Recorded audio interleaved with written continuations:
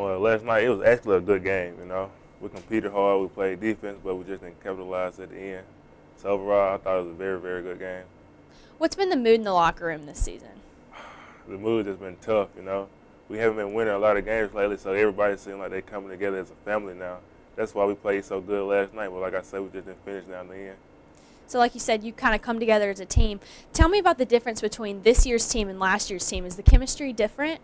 I think the chemistry is a lot different, you know, between last year and this year's team. I mean, this year's team, it seems like we having a rough start right now, but it seems like we're coming together as a family right now. Between last year's team, it seemed like we was a family all the way through the season. Then we just got closer and closer together as brothers.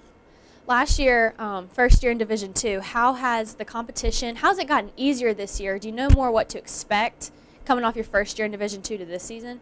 I know a lot to expect. I mean, they said I was an All-American last year, and to me, I was like, wow, why me? So I feel like there is more pressure, and I know what to expect now, not only for myself, but my teammates and other teammates too, and other players and coaches also. Tell me about your time at Itawamba. How is that different? How has that transition been coming into Mississippi College?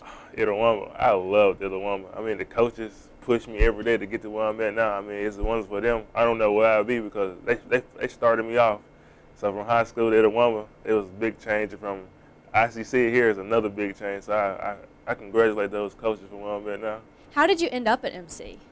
Well, MC, they've been looking at me for a while now. So, and my coaches from high school, like, just go out there and compete every day. Then my coaches from Itawamba said the same thing, just compete, and you never know what might happen. And so, at the end of the season, MC was just looking at me and said, just come visit. And I liked it when I got here. What is the key to victory on Saturday against West Owl, and how have you guys kind of prepared for Saturday?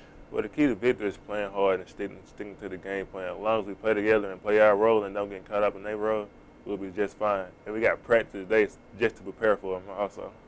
Last night, you know, the crowd was in it the whole game. They were even on their feet at the end. What does that mean to you guys as a team to have that kind of support from MC? That's great. I mean, we love the crowd, especially when they can do that. They like support us, and I mean, we'll try our best to do what they want from us. Tell me about your major and your future plans. Well, my major is criminal justice, actually. I mean, since growing up as a little boy, I always want to be a police officer. I mean, because my mom, she worked out there on Mississippi State Police Department.